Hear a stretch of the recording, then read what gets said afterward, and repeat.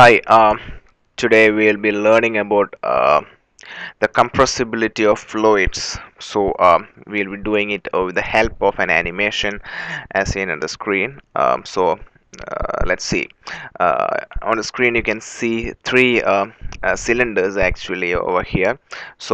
These cylinders are filled with air. So this is the first cylinder. You can see it is filled with air or gas, which is shown in light orange color, and this is a piston on the top of it. So we are actually applying a load towards this piston.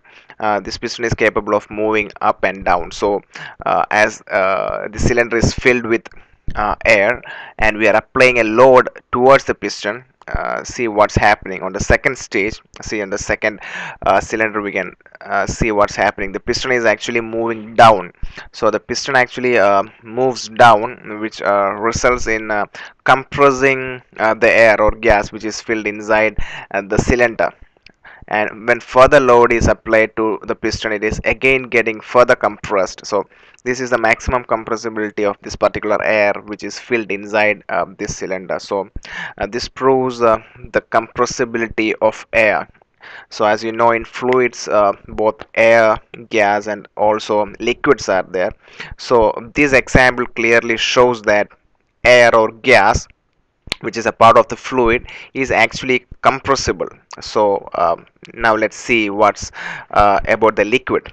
So here this cylinder is filled with a type of liquid, like water or oil, whatever it may be, and on the top we have a piston. We are applying a particular load on the piston.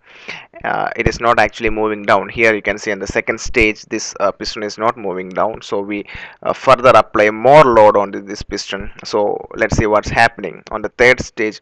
This cylinder is actually bulging towards both the directions. This is because we are applying more load on the piston and this load is acting towards the liquid. So this liquid needs to be displaced to any region. So it is actually applying its load equally towards the walls of this cylinder. um, Due to the Pascal's law, you can understand that.